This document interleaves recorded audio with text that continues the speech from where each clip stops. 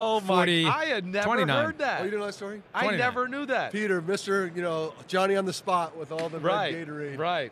And he thinks he's getting the in, like, look, yeah, I got Gatorades for you. Part of the story they didn't is Kerry Collins was in the limo because Lee was recruiting him because he was a senior in college. Penn State. Coming out of Penn State. Right. And he's like, I'll hang out with the Super Bowl MVP.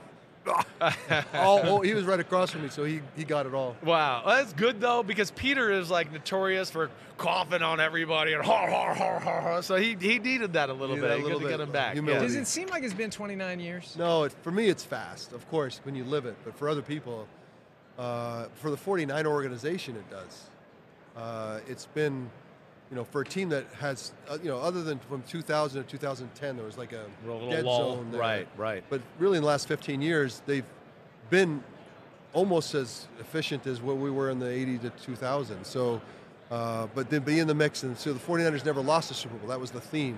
And now we've lost a couple. Yeah. So now we're back. And, there's like any organization that's built to go the distance, like the expectations the 49ers always have, there's so much more riding emotionally that if you don't get it done, it's like almost double bad. Yeah, right. You can. A lot of teams will get there like, oh my gosh, we got the Super Bowl, we lost, but man, it was a great season. Yeah.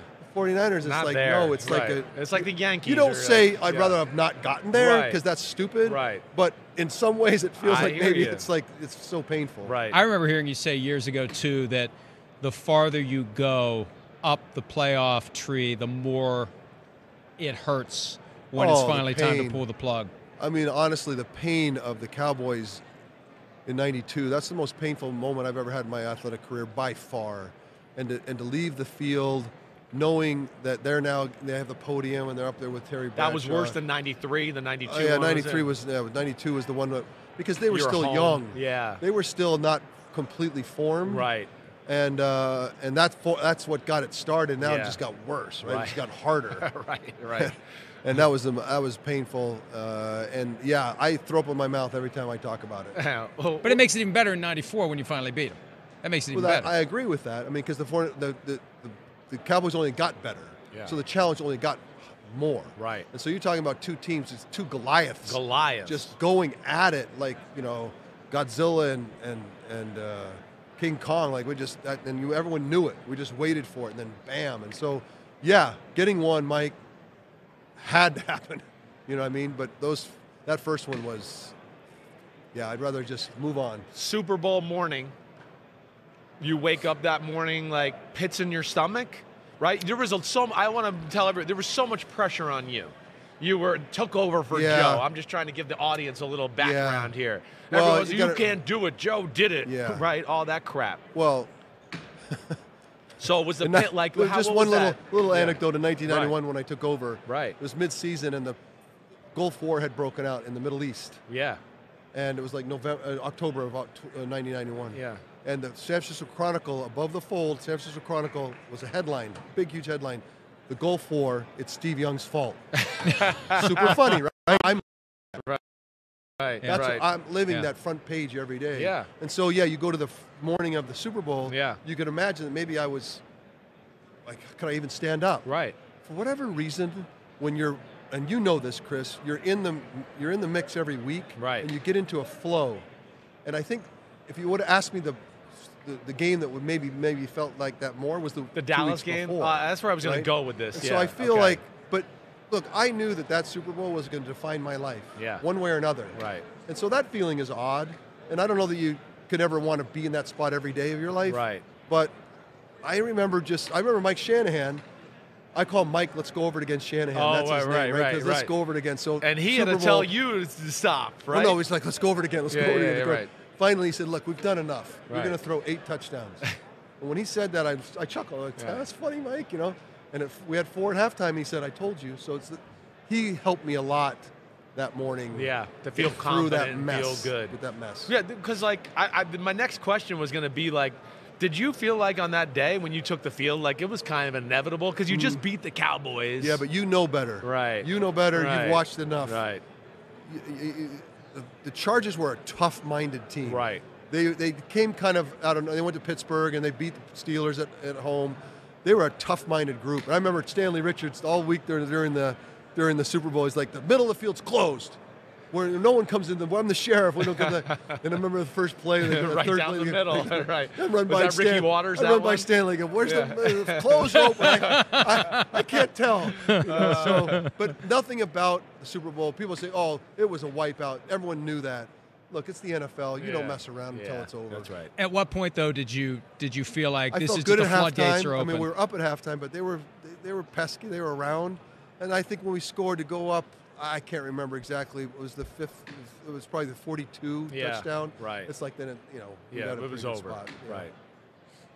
So fast forward to today, when you look at the NFL and you see all the great play callers out there, is there someone that stands out? Wait, that, all? Because I see less than 10. Okay. Well, I that's agree fair. with you there. People like he knows. We talk about this a lot. We hear a lot of there's a quarterback problem. I always go, there's an offensive coordinator problem, right? All right. 100%. Okay. No, Bad there's preamble both. to the There's question. Both. Okay. There's both problems. Yeah. But there's as many great quarterbacks as there are as many great innovative offensive coordinators. Which one would you want to work with? I've said this many times, and this is not a homer answer. If you said to me, Steve, anywhere in the league, run. You can play at your age. You can go back and play. Where would you run? I would run down the street to Kyle Shanahan and to John and what they've built, the talent. But it's the innovation that Kyle has. Right. They think he's an innovative run game guy. Yeah. He's like his dad. It's like, if I need to run, I'm going to innovate through that. Throw it. Give me a guy, Patrick Mahomes, I'll figure out that part of it. So he's an innovator. You watch it every week with the plays that he calls. He manages the position so well when he doesn't have everything that he wants. Right. And a he superstar gets, or whatever. Amazing. Right. He's been begging for somebody who could. What Mike said to me back in the day, Steve, I'm going to be aggressive. I'm going to innovate. I'm going to call every play. I want you to protect me. Yeah. That was the most empowering thing when he said Right. it. I think that's why Brock's growing into that space with Kyle. Yeah. Look, I'm going to call it. You protect me. Right. And that's a powerful relationship if they can get completely there. Well, take us there. I want you to talk about both quarterbacks, really. Like Purdy with all this, bull crap game manager system guy, right? But it's not. Look, it's not. Brock I know. No, but it is. Because Brock, at the end of the game last week, what did he say? I'm not the biggest. Yeah. I'm not the strongest. Right. I'm not the fastest. Right. The prototype today is a dynamic, move around, go get the yards with your legs, throw it in the pocket, stiff arm the defensive lineman, sprint out, across the field. Throw a sidearm ball. Right. He's not that. Yeah. And he's telling you, right. I'm not that. So get it out of your head. Yeah. So everyone else, you can call him whatever you want. Right. He is not the prototype. Yeah. And when you're not the prototype and you're drafted last in the game, people are going to... Yeah. But what he is I said with Indiana Jones, like he is somebody that owns the data. That was the big part of great football is I own the data. Right. And I am somebody that the spatial relationships with 22 people, it doesn't bother me. Yeah. I get it. Right. And then I call it the Force, like the Star Wars. Like I get that whole thing. Yeah. And so call a play. I know the play, what you're trying to do. I can get the ball out very quickly, very efficiently. Yak, all the stuff that happens when you put the ball out early. I'm super efficient. And if I get in a jam, I'm not stupid.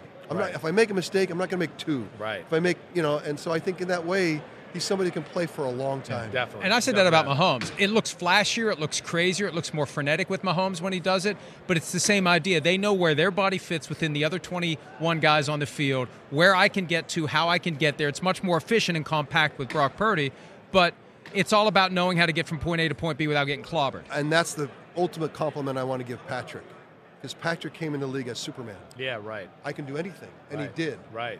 But Mike, you make the point. He actually, after the Super Bowl loss to the Bucs, went back to school. Right. And calmed everything down and said, you know what? Andy told him to play great football in this league, you can't just put on the cape. Can't go you got to be backyard. Clark Kent. Right. Clark Kent is the person behind this. Is the game manager. Right. Right. Is this one? Just I'm going to call a great play. Run the play. Drop it off for 3 yards. Then run the next play and drop it off for 4. And then the Superman cape can come on. It's the maturity of Patrick Mahomes through the years that this year, especially in the playoffs, he looks like a veteran now. With that game, just drop it off, run the football. Right. Patience. If I have to put the cape on, no one can put it on better than him. But let's go to Josh Allen. He's asked to put it on too much. Yeah. And because of that, we say this all the time. It falls apart. It can't always be him. It can't. Right. So it falls apart. Right. Patrick is in that space now, and Mike, I give Patrick Mahomes tremendous credit because the challenge of being able to be Superman and then go back to be Clark Kent, That's a maturity issue, and he showed that maturity to be both. And he's only going to get more mature, and he's only going to get better. 100%. I said I was making people miss with my legs when I was 38 years old. It doesn't go away. Yeah. So the idea that over the years you slow it. No, you always have that ability, but the smarter you get in the pocket in the open game of the NFL today, I mean, both of us would love to play today. Yeah. I mean, it looks so much fun. Yeah. Wide open. Right. And so Patrick Mahomes got a fast start. You think about if he keeps this up for 15 years, yeah, right. 18 years, right. He'll have 100,000 yards. He might. You're exactly You right. think he'll catch Tom Brady's 7? You need a lot of help. And some things just break in your way. It's just like this weekend. Something will happen. It'll break one way or another. But, yeah, he can. I mean, he gets the help. He's that kind of a guy for sure.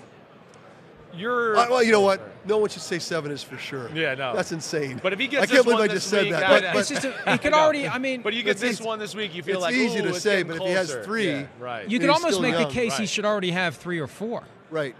So in that way, you can rightfully say yes, but it's hard when you say 7. It's I insane. know It's insane, right? It's insane. It really is. Why do you think we're a dying breed? Right? Like, where did the lefties go in football? Well, Do you have a where have the theory? lefties been? You're right. Where have they been? Right? But I So- mean, you're the greatest lefty of all time. We Right. had a few in your era: Jim Zorn, Kenny Stabler, Boomer, right? Then me and Michael Vick, Mark Brunell, Mark. right? Now we got Tua. We that's can put them about on it. 2 hands, right? Right.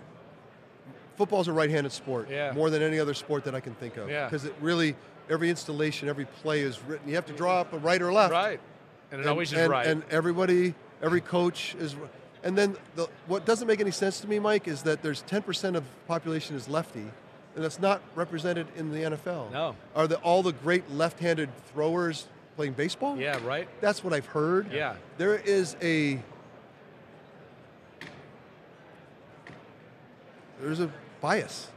Yeah. People in football don't like lefties. They don't. Coaches They don't want to. definitely don't. I don't want to turn it over. I don't want to do a play action or a boot this What way. they don't right? understand is Right. we're left-handed, but we have been trained in right-handed football the whole way, our so whole don't, life. Don't right. stop. Right. Like we Right. do it your way. Don't think of us that way. But they have this archaic, immature, stupid bias that, like Michael Penix, I'm sure everyone's Right. like, well, Yeah. he's lefty. And Yeah. I'm like, Michael's probably scratching his eyeball out. Like, what are we doing? But it's got to give you an advantage, too, because the defense is preparing against right-handed quarterbacks every single week. And now Mike, all of a sudden it's all different. You're one of the innovative minds. Why aren't you one of the offensive coordinators in the league? Yeah. We need you because that's exactly right.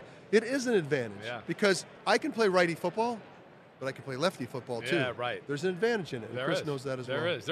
Or in a game, when you do run to your left or you do stuff like that a few times, I'd always get a defensive guy every now and then. Like, Go, stop. Damn, I forgot you were a lefty. Lefty. Damn it, I forgot you were coming out this way.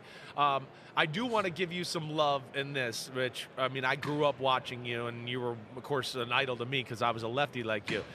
My son is growing up in the mean streets of Greenwich, Connecticut. Mean Streets, that's Okay. that's my home. That's and he is your life? definitely not getting a laissez-faire upbringing. I heard him on the phone the other day. Stop! I have been trying to make up can't for let it. it go. Honestly, that was one of the greatest mistakes of my life. Oh, stop, It Steve. was. We have fun with it. honestly, We and I'll understand. tear up thinking Hey, about it. when And you- I will go to Don't. my grave telling the Don't Sims go family there. I screwed it up. Don't. Never again. Don't One worry. thing But we you know know. what? But forgiveness comes Yes. over time, Right. and we move on. Yeah. One thing we know, when you talk extemporaneously all the time, you are going to step You're in gonna slip shit up from every now time and to then. time. Don't We worry. do it all the But time, and it's a sometimes we personal jump in it thing. with both so feet. I really appreciate Chris and Phil for their forgiveness. Oh, come on, because man. Come on. it means a lot to me. I don't know. He wants to just poke the bear there a little bit. No, I but was trying to think of a way to bring it up. I actually, Mike, haven't misspoken very often in my life. Yeah. I And have. so when I have, it sticks You remember with it. me. It Right, sticks with you. Right. So, but I wanted to tell you, in honor of you, my son, who was going to a little private school for like 2 years, he made the switch back to public. He's in 7th grade. Mean right? streets. Because he wants to go to Greenwich High School and football. play on Steve Young's field, right? Greenwich High School's got a great home stadium, and it says Steve Young on the top. Let me tell and you, it's really Chris, cool. The people Cardinals, people think Greenwich would be the tennis golf school. best The football public- team in the state. It is the best football team in the state. Exactly Mike, I know right. you wonder about that, but it really is true. Yeah, no, I've been on the mean streets of Greenwich. I've survived the mean I'm streets. glad you got out. Yeah.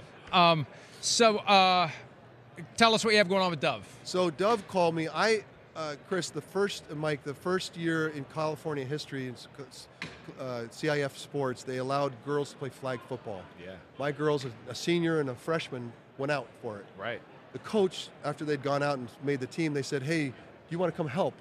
I went over and helped, and I was blown away at the emotion that the girls had in being included. Right. They didn't know the game, but they were included. By the end of the season, both of my girls at different times said, this is my favorite sport.